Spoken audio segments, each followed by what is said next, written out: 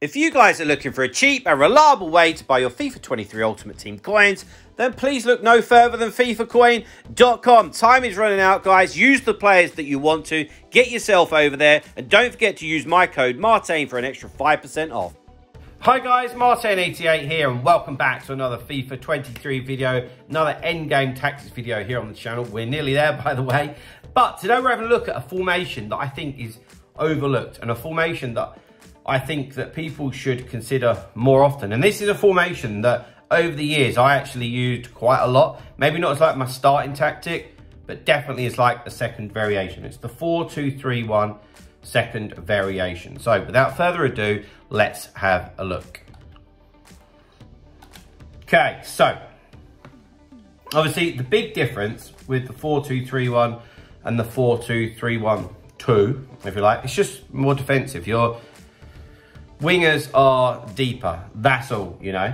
So what have we got? Defensive style, balanced, obviously, because 4-2-3-1 is very, very balanced, whether it's this version of the 4-2-3-1 or another one. The defensive width, 40. That's very, very solid. We want to stay narrow. There's no need to go chopping and changing it around. Defensive depth, 55. You could go up to 60, depending on how comfortable you are with over-the-top through balls, but something in and around that mark is going to do you very, very well. Build-up play, balanced. Obviously, again, with the 4-2-3-1, offers a lot of different stuff in terms of options. So it's pretty obvious to us that our build-up play is going to be unbalanced. Chance creation, direct passing. You tell me a formation or tactic that doesn't have direct passing and I would be very, very shocked. So that's pretty much given. Width, 50, no need to change around with that. The 4-2-3-1 does give you width, at least from a starting point.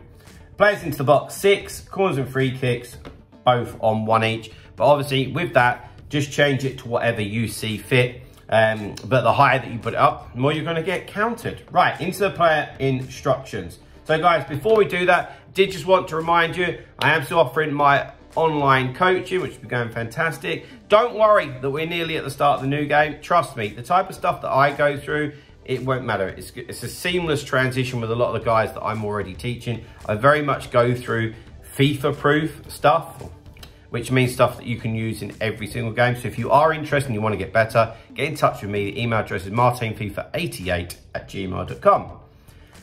Okay, so centre-backs. Of course, stay back while attacking. That won't surprise you in the slightest. Fullbacks are also stay back while attacking. Now, I've seen a few different versions of this online, and some people would have the fullbacks attacking a bit more.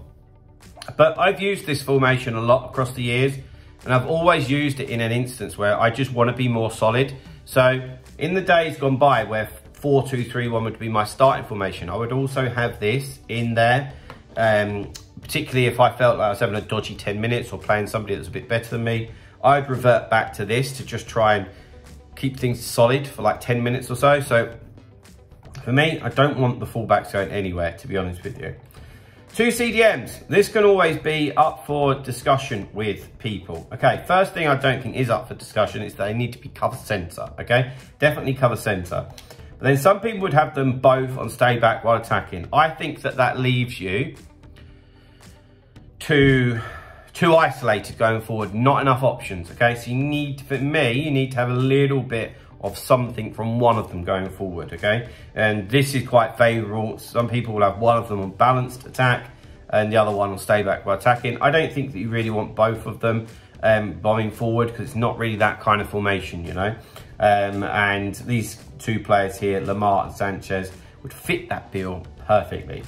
At cam, got Ronaldinho here, perfect cam by the way. He's just basic defensive support, but get into the box for crosses. You will use this guy a lot to join the midfield and the attack, okay?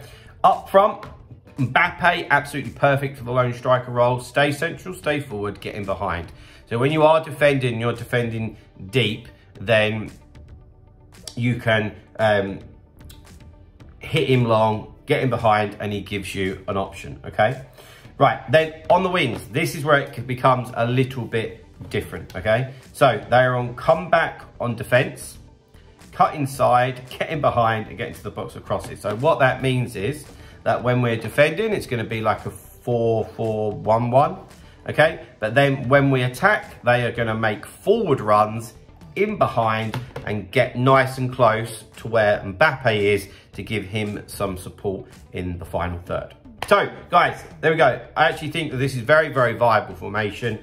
If you're looking to give it a go, then please do get in the comments, let us know how it goes for you. But guys, that is going to be it for today. So please drop a like on the video, subscribe to the channel if you haven't already, and I'll see you guys very, very soon. See you later guys, bye-bye.